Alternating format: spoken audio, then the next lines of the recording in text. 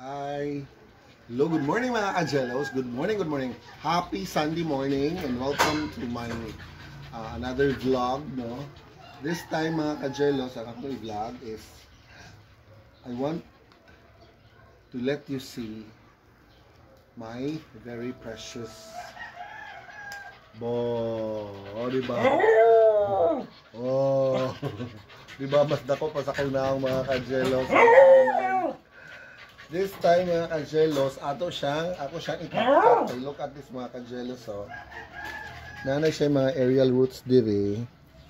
And there's no other way mangod to propagate a monstera thaicon like this.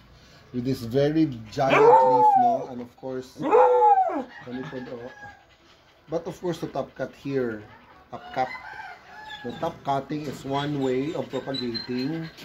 Because you expect nga once matap cut a portion of your nga nanay roots, then katong iyang portion din na napod siya kayang gitap katan dito mong gawas ang bag-o niya nga plant, no? So this time excited ko at the same time na ay ouch na feeling. Okay, na ouch na feeling kay I am going to let go of these two big leaves. Anyway, mga ka-Jellos, banhawi mo kuan man mo agaw sa. So, of course, what we need now is an gunting. Later, mga ka-Jellos, later, kaning samad niya, itong pinutlan atong sampungan o candle wax. Banha sila kung likod. So, ready na ba ang tanan? Okay, ready na ko. Again, mga ka-Jellos. Dili na ito siya i-top cut and we will make sure nga makuha gini iyang gamot diri, no? So, I hope nga walay ugat nga masamdan. So, make sure dili na lang siguro ako siya i-top cut para di gid masamdan.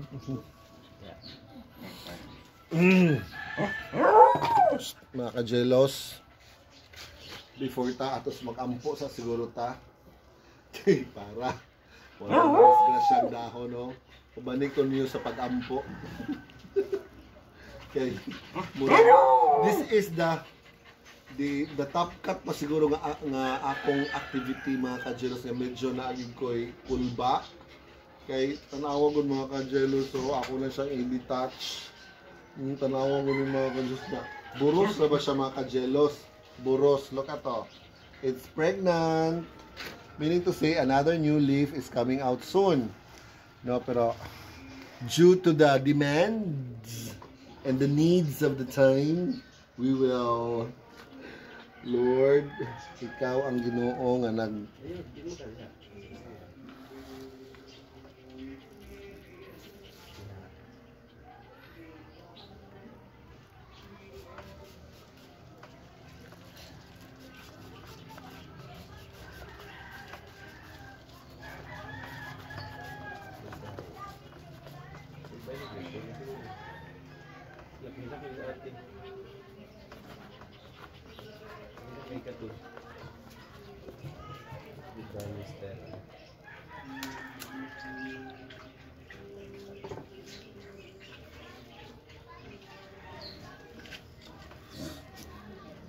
make sure mga ka-Jellos nga makuha na to ang yang ugat na dili ma-damage. Look at ang yang root system. Ano na siyang kadako. Look at the root. Natulog yun siya kadahon mo.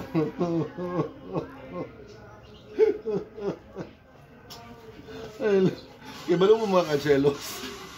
Pagputol na ko, wak ko ni ginawa. That was the most. Oh, look at the root system niya mga ka-Jellos. Oh, wow, just wow.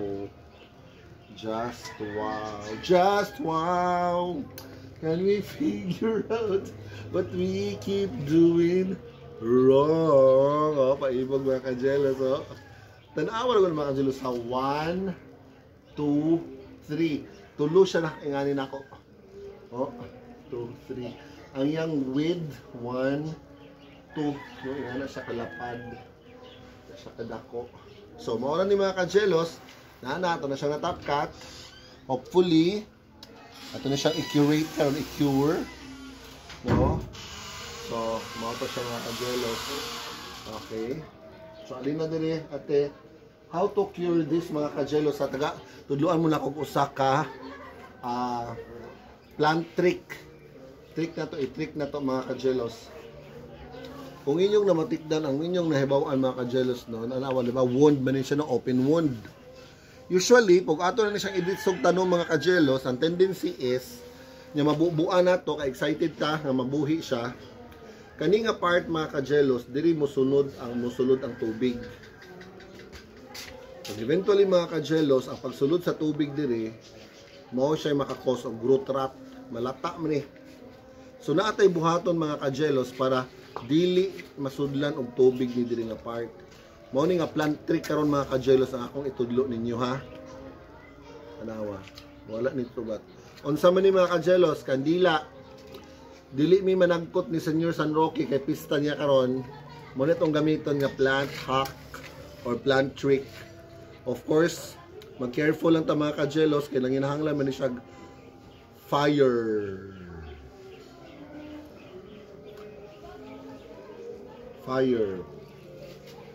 No? So atong tinapkatan mga kajelos dire, ato po siyang butangan. O ani mga kajelos ha, di ba candle is made of wax? Tanawa mga kajelos ha, how do we do this trick or plant hack? Sakit tarong nga bing, wa ka na klaro bing. Ato siyang tuan og wax mga kajelos.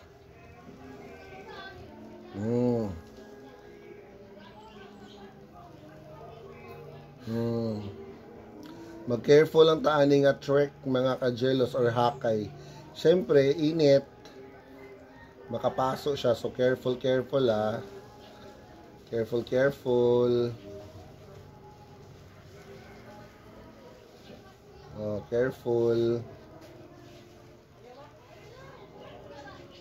Para dili mapasok mga kajelos.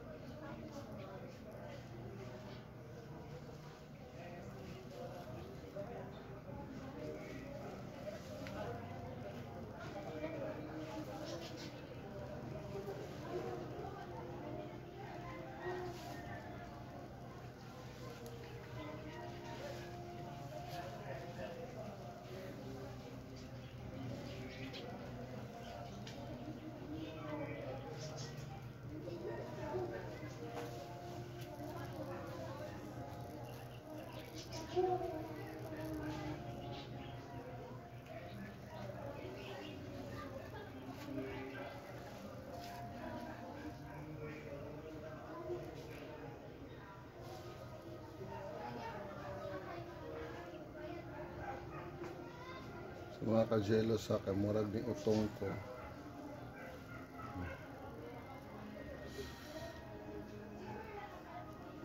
So kung inyong tan-aon karon mga kajelos, almost covered na siya no, if not totally covered na siya sa sa wax magikan sa kandila mga kajelos nga atong gipaituan.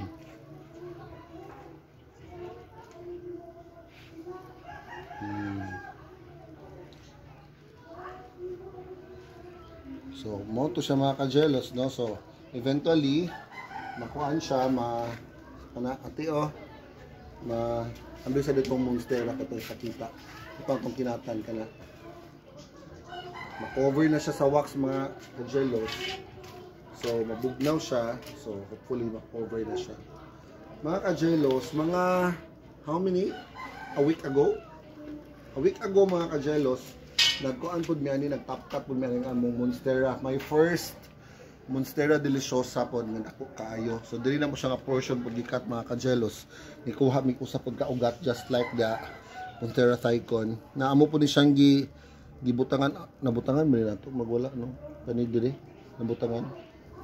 Look at mga kajelos so nanay ni gawas niya nga new baby of our monstera deliciosa. O si mga kajelos. So kinahanglan yun nga mag-top-cut kita mga ka-jealous if we want to have new babies. Ate, please return. Thank you, ate. So kanin siya mga ka-jealous, amo ko na siya i-return na sa iyang pwesto. Hoping and praying na in a week's time na napoy mo gawas siya ng bagong baby! Yay! Sabi na ate niya. Yung ulit ate. This time mga ka-jealous kani kay medyo uga-uga na pud siguro nino. Again ha, the same procedure atong himuon mga ka-jealous.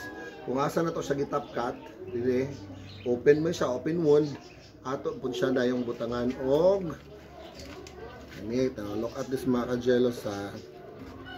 You can use also crayons, Crayola. Yes. Same ra gyapon inyo siyang ikuan og init. Heating process para matunaw ang wax sa Crayola. Oo. Basta again mga ka-jealous, be careful lang. Tungod kay, init siya, na tendency nga mapasok ka. So just be careful and do it with so much caution. No? Pero, effective yun mga ka-jealous, kaya ang akong gibag-ong gipang propagate, nagigamitan ako yung nga trick. Buhi gid sila mga ka-jealous. Wala gid sila nalata, wala sila nag-root rot, tungod kay, na-prevent ang tubig pagsulod sa ilang open wound kay ato malagi siyang gitabunan og wax. Okay? Unya mga ka-jealous, advance na lang po din ako ninyo no because I might not be able to show a video sa una ko ni pagtanom. Ako na lang po ning ikuan mga ka-jealous ha nga pagtanom ani mga ka-jealous ibutang niyo sa kanang kuan gyud siya shade ha, shady area. Kanang shady yun nga, dili po siya ingon nga dark, but shady, bright, but shady area yun nga kanang kung pwede, dili siya mauwanan, no, dili po siya mabagyuhan, whatever. Dapat yun siya well covered yun siya mga ka-jealous para yun nga wala yun tubig nga makapenetrate sa iya mga ka-jealous. Kay kaning ani nga mga tanong mga ka-jealous bag-o pa very sensitive sa root rot. Nabitong mamatay siya kay malata ang iyang gamot. Mamatay ang iyang malata ang iyang kinatan. So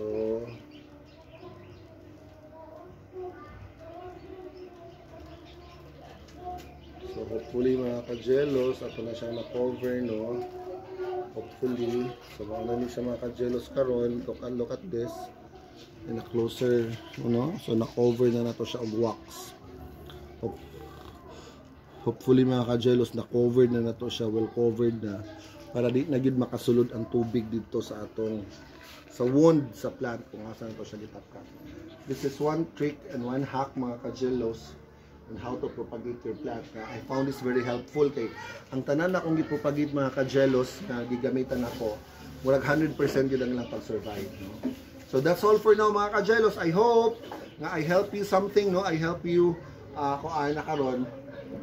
I help you in one way or another kung saan pag-propagate ang atong tanong.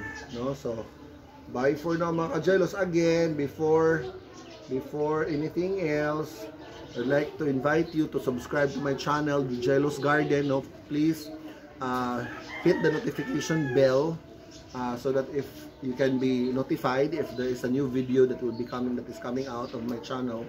So ayaw mo kalimot mga ka-jealous, more than 1,000 na atong subscriber. Let's add pa mga ka-jealous para naatay maka-create ang community of people who really love to plant because you know mga ka-jealous, according to scientists no, who study about global warming, wala sila nag-expect mga ka-jealous na inaani kuno kapaspas at pag-init because they predicted it no nga 10 years, 20 years, 30 years pa muhit na ta sa orange level, but this time mga ka-jealous sayo pa kaayo ni hit na ta sa orange level. Paspas daw kaayo ang pag-hit sa atong kalibutan, pag-init mao na nga we experience massive nga mga floodings, typhoons with super typhoon category, sunog in some other parts of the world because of this massive nga pag-init sa kalibutan. So siguro mga ka-jealous, when we plant, no? Whether it's ornamental, whether it's fruit-bearing trees, and other trees, I think makakontribute ta